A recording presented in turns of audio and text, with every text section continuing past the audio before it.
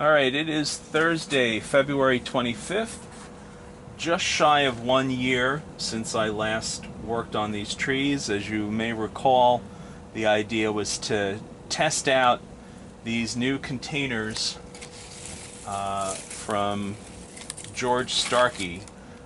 He said that these new containers promote amazing growth, and I saw some of the annuals he was working with. And then I figured, well, you know what? Let me compare that to a bulb pan, a mum pot, and a pool filter basket. And as you can see, I did nothing for the year, because right after I did this test, which was March 9th of 2020,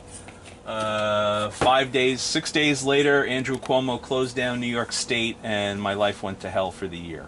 As I'm sure many of you have experienced as well. So I'm just now able to get back to these and take a look at them. I've had them sitting on the side waiting for my cameraman to give me a hand.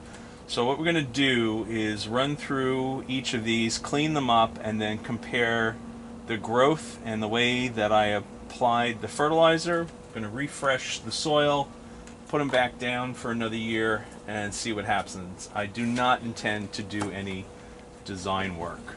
So let's start with a good old-fashioned bulb pan. This is, how many inches? An 8-inch bulb pan, and it was always my go-to when I was preparing plants to be made into bonsai, because I could flatten the roots and get a fair amount of growth.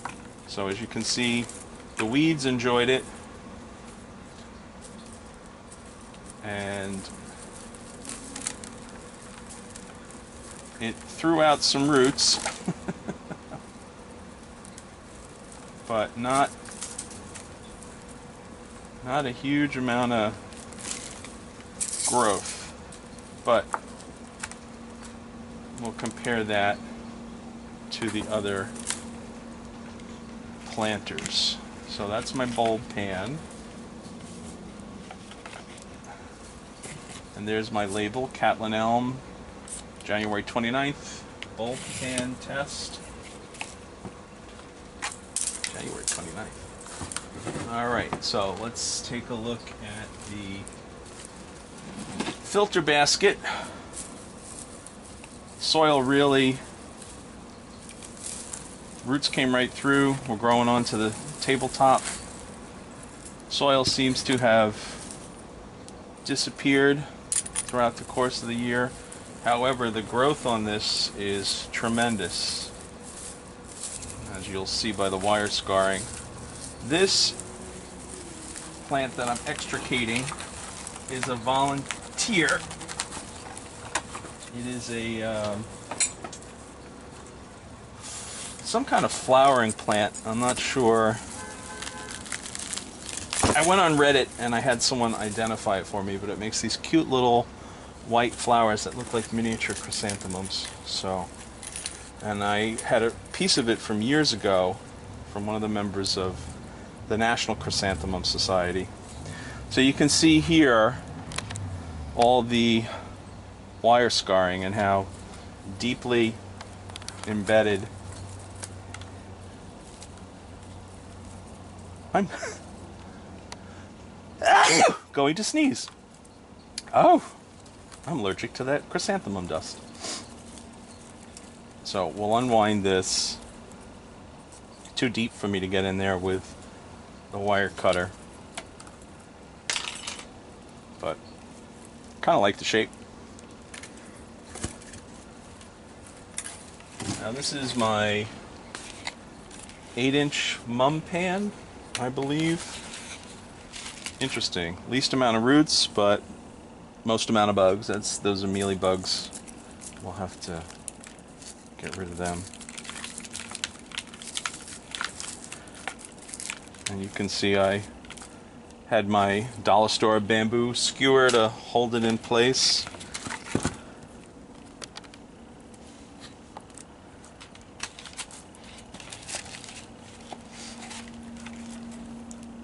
Pretty good roots, except for that mealybug. Now this is the bulb pan, the new Starkey pots, and this is one where I put the Osmocote in the bottom of the container because it has these grooves. Well, it's supposed to be good, and you can see the Osmocote inside the root ball, and you can see a little slug right there. I miss my turtle. Used to be able to feed her slugs. Alright, so we'll clean this up, and then we're going to clean up the last one and put them all side by side and see who gave me the best growth. I can always tell you who did good on moisture retention, because I haven't watered these in 2 weeks.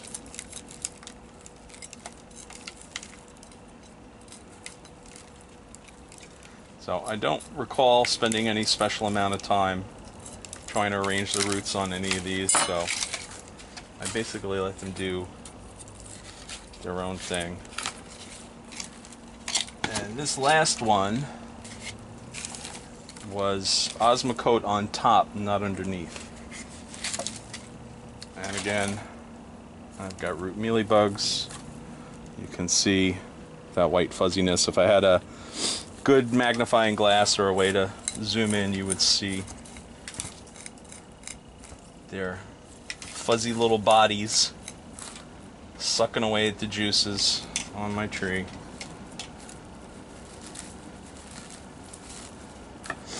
Yep, these will have to be treated. I spoke to my New York State spray guy the other day, and he'll be in to apply whatever is legally permitted in New York State. Okay, so I'm going to clear this junk out of the way, and then we're going to try and figure out who gave us the best growth, and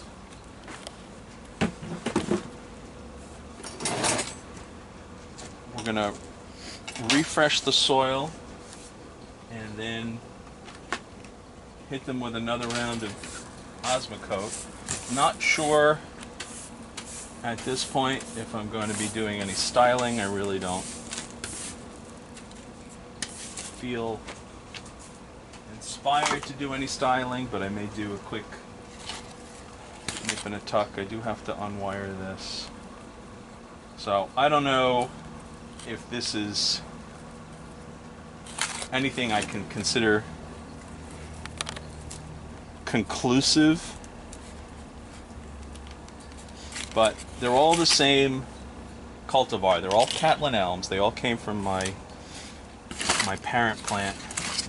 So now when we look at them, I think the bulb pan had the weakest results. It had the least amount of thickening, the least interesting roots. So I would say the bulb pan is not impressive. Now this is my mum pot. Sometimes you'll get the ornamental kales in them. And this thing threw out some big growth. Probably the tallest growth I have. Very, very close internodes. Very interesting. This is one of my go-tos. I like this one a lot. I like the bulb pans when I'm finishing up a tree and getting ready for a bonsai container. Now this one also had some very impressive thickening. How much of that was caused by the wire and how much of that is caused by the pot, I do not know. But I do like the branching on this one, much better than the mum pot. And now I have my two Starkey pots. Decent thickening on this, lots of nice branching. Pretty good for a smaller size bonsai. So I'm not unhappy with that. This is the bulb Starkey pot with the soil on top. Be a nice little shohin Very interesting. I rather like it. Especially, I said I wasn't going to design, but I already want to. I already want to design it. All right. So what I'm going to do is I'm going to cut everybody back. I'm going to root prune them, and then repot them. So even though I'm not designing, I'm going to prune with an eye towards the design. So I would make this one short.